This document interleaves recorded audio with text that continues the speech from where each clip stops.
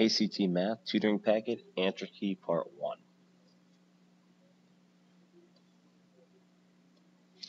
This is a packet for the ACT Math section. It's going to go fairly quickly. If you want to use this, I recommend you use the pause button a lot.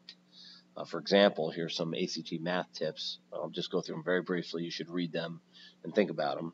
You have 60 questions to get done in 60 minutes.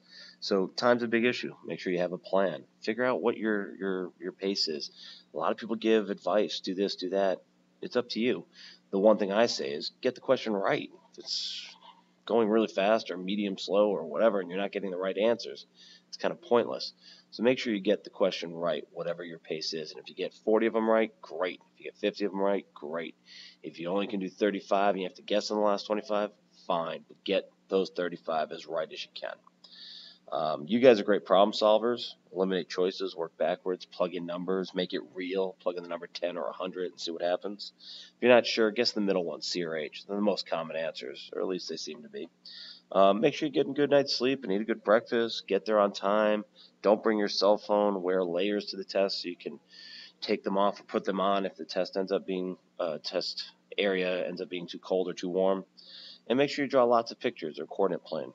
You should see a lot of this when I go through these. So first subject on the test is going to be geometry. And for geometry, we have things like parallel lines. So we also have vertical angles. This would be 42 degrees because these two are vertical. And then in parallel lines, we have something called alternate interior angles. So this is 42 degrees also because these two are the same. This is 138 degrees because these two are supplementary. So this is also 138, 138, 138, and 42. For a polygon, these three angles add up to 180. And if you can do that, you're pretty much good to go. So you add these up and you figure out this has to be 60, therefore this has to be 120 because these two also have to add up to 180. You're going to see that a lot as we go forward here. So here's some problems to do.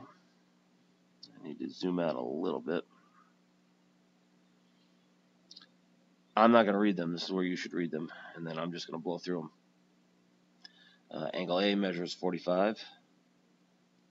Therefore, angle E is 45. Therefore, this is 135.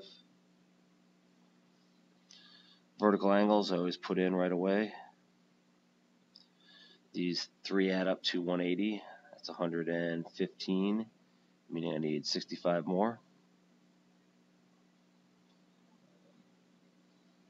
Again, I'm going very quickly. I won't say it again. Use the pause button.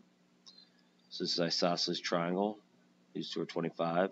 That makes this 130. That makes this 50. This is isosceles. That makes this 50. I could also say that this is 80, but I don't care. That makes this 130. This has got the alternate interior angles because it's a trapezoid, which means these are congruent. Therefore, this is 30. These three add up to 180. Therefore, this is 45.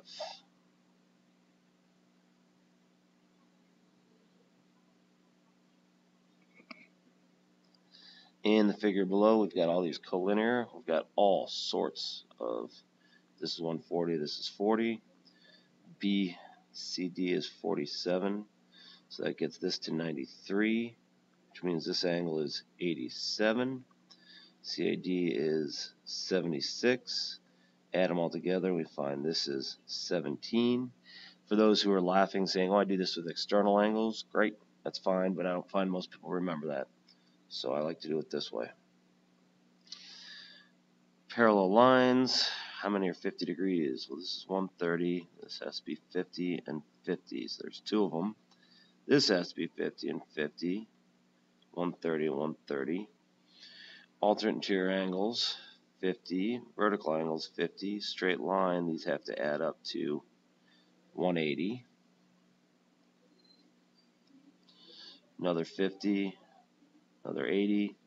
1, 2, 3, 4, 5, 6, 7, 8. that is a tricky problem.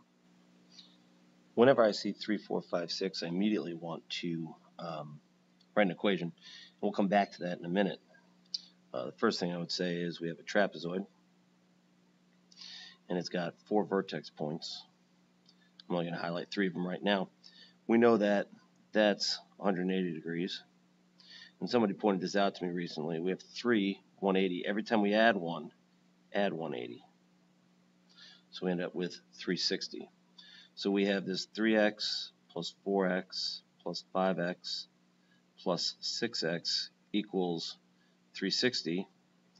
Add them up, we get 18x equals 360, x equals 20. Now, a lot of people immediately want to jump on that and do that. This is one of the biggest mistakes I see. I would say about 80% of mistakes I see, I might have mentioned this before, are reading the question. 20% are negatives. X equals 20, but what does it ask for? Go back and read the question. What's the measure of the largest interior angle? Well, that'd be 6 times 20, 120. So back to my little technique here. 3 gets me to 180. That gets me to 360.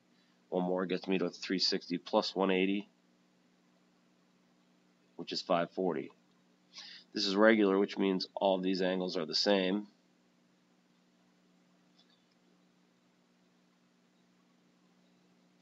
I'm erasing these on purpose. So we're going to take that 540 and divide by 5, and we get 108. So this is 108. This is 108. That means this is 72. This is 72. That means this is 36.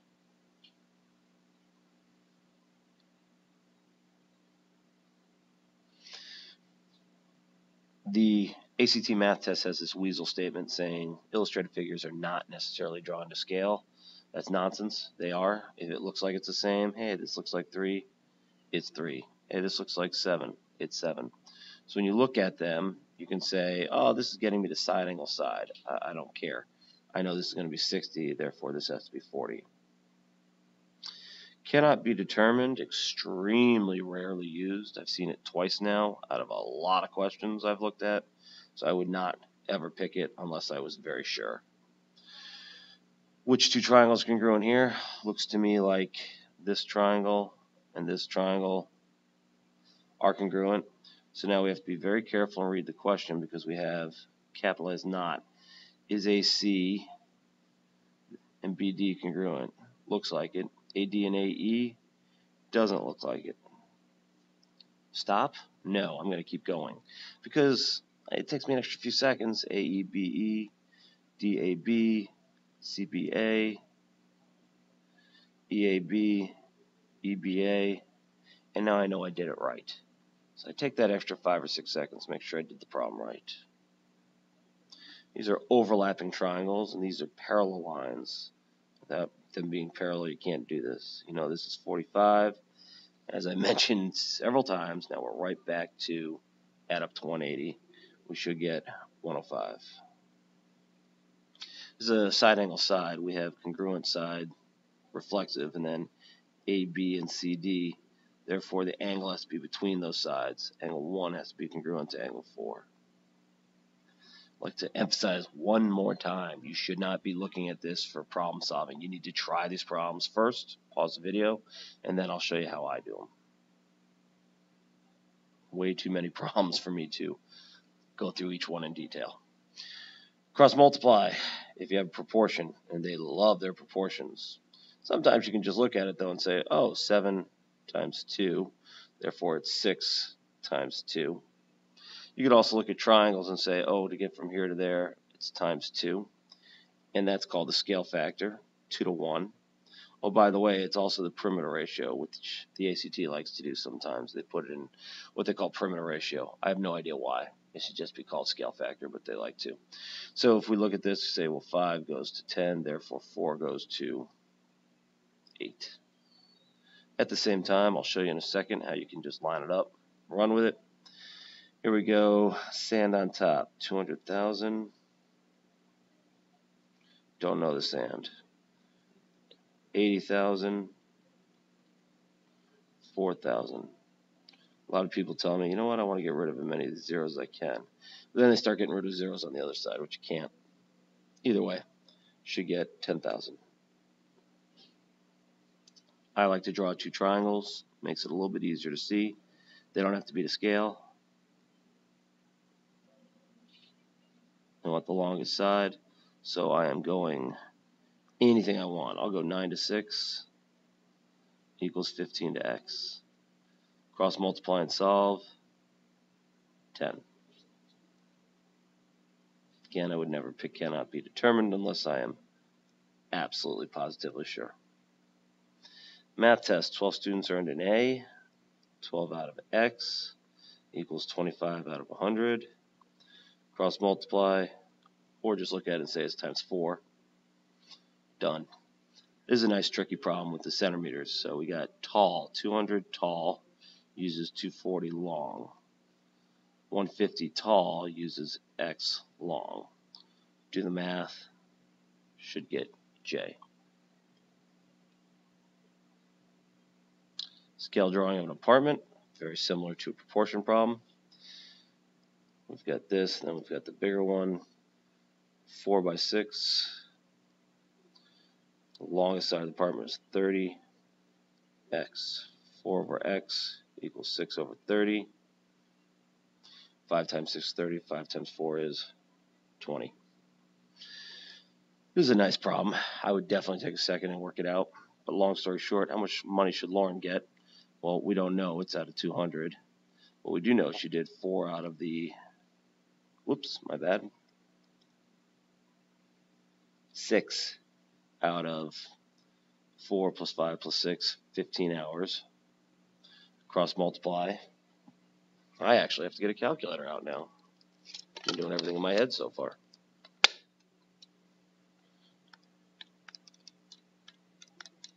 She should get $80. There's more geometry to come, but that is the end of my first piece of ACT tutoring packet.